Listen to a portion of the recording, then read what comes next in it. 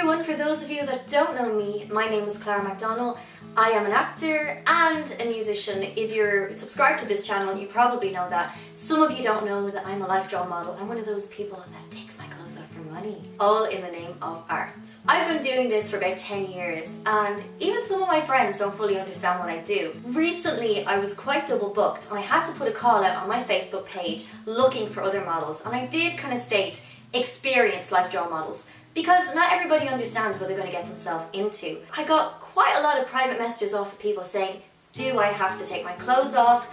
Would it be okay if I lay down and slept? So I'm going to talk about life-drawn modelling from my own perspective. I have been doing it over 10 years. I'm still doing it. In fact, at the moment I've worked about 23 days in a row, daytime and some evening classes. Life-drawn modelling can be something that's really good to help supplement another creative career. I find it's very flexible work. I might be flexible anymore. Sometimes I feel that some people have this romanticized view of life-drawn modelling, possibly due to the Titanic movie. I've actually never seen all that movie, I just admitted that to the world. Some people think that it's just this sexy thing of like lying back, relaxing, and half sleeping and being painted, you know?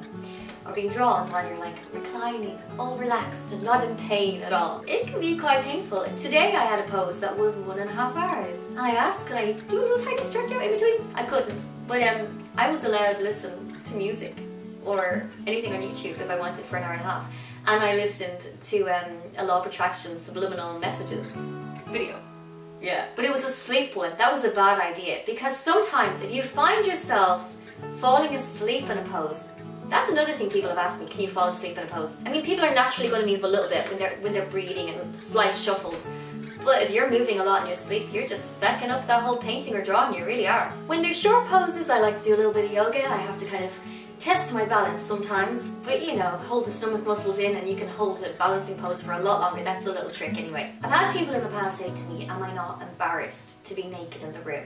Hey, is there something wrong with my body? You know what, there's nothing wrong with anybody's body. That's the whole thing. Everybody is made differently, and that's what makes everybody's body so unique and special. Oh, I sound like an absolute gobshite saying that. So the only time photos have ever been taken of me in a life-drawing class was when I was actually clothed for a portrait session, and some of the students might have been asked, and I was also asked as well for my permission, they might have been asked, do you want to take a photo of Clara so you can finish your work at home? There are many reasons why I should be an absolutely horrible life-drawn model.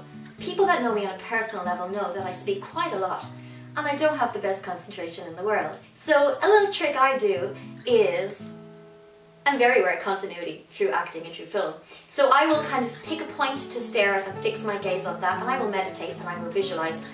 I'm very much into the law of attraction, getting even more so into it in the last year. I'll get into that in another video, but that is kind of a thing I do to help myself concentrate. I have quite a bit of eczema on my right leg, I don't know why, and on my foot. Ugh, that's another secret. Sometimes I really have to control the urge to scratch myself. And I suffer from the cold, I know, like a lot of people in Ireland I suppose. My feet and hands get quite cold.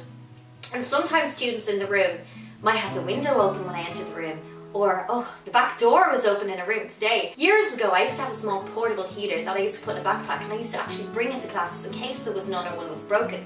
I have actually been in classes before where they said, the heater is broken, I hope that's okay, or the radiators won't turn on, and that's in the middle of the winter. But my portable heater was actually stolen in a pub. Yeah, I was doing life-drawn modelling in a pub before in Dublin. Sweeney's in Dublin on Dame Street. That was a kind of cool pub that used to exist that no longer exists. There are some items that you really should have with you if you're going to be modelling at a life-drawn class. A gown is a must, because you don't want to be walking around naked the whole time. Maybe you do. Also, a hair bobbin.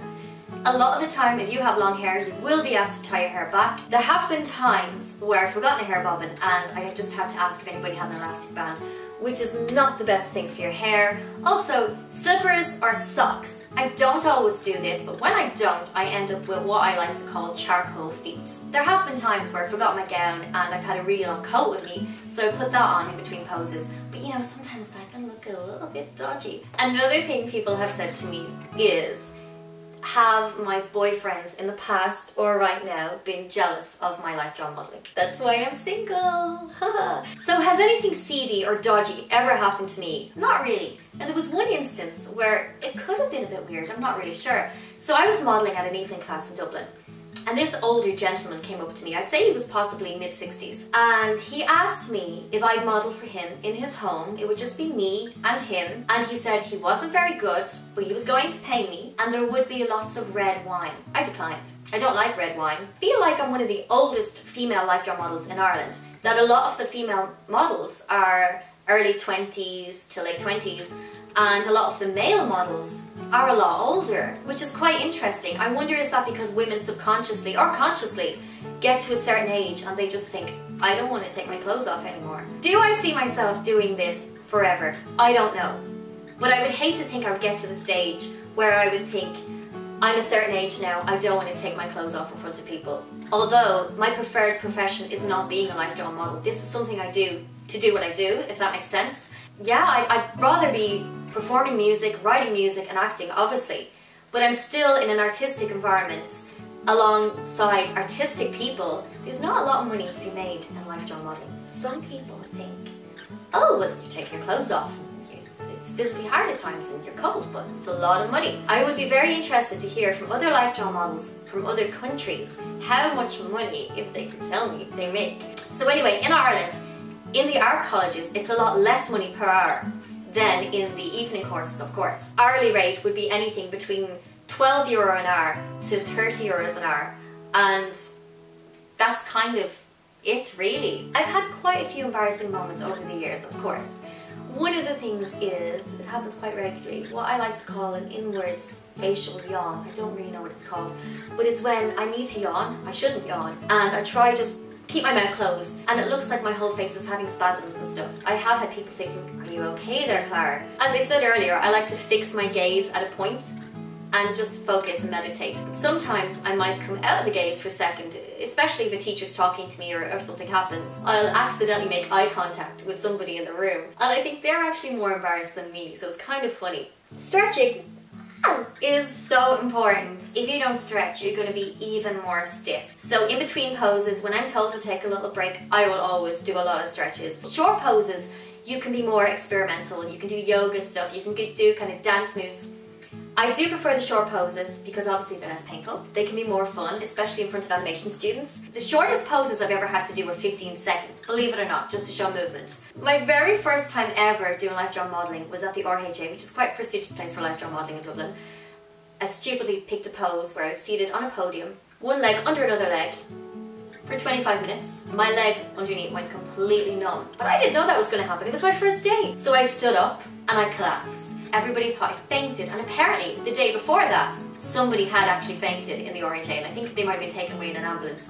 I've never really felt too awkward taking my clothes off, but I do feel my body confidence in general has changed through being a life drum model, because you walk around the class afterwards and you see different versions of yourself, so you realise other people's perception of you might be different than your perception. And between all of them, their different perceptions of you is completely different as well. Thank you so much for watching. There will be more videos like this, sit down, random, chatty videos, and of course there'll be more music videos. The music video for my next single, Dusty Glitter, will be out soon-ish because the single is being released on the 18th of October. Part of that music video was filmed at Electric Picnic Festival. A little bit of a messy idea to be filming a music video at Electric Picnic. If you like this video, want to see more videos from me, hear my music videos, watch them, hear them, well, what am I saying? You know what I mean. Yeah, hit the bell icon because you'll get even more notifications, and don't forget to like this video. Please comment below if you're a life drum model, because I'd love to know your own experiences, bits of advice, tips for people, and also if you want to get into life drum modeling, do comment below and I will be sure to reply to you.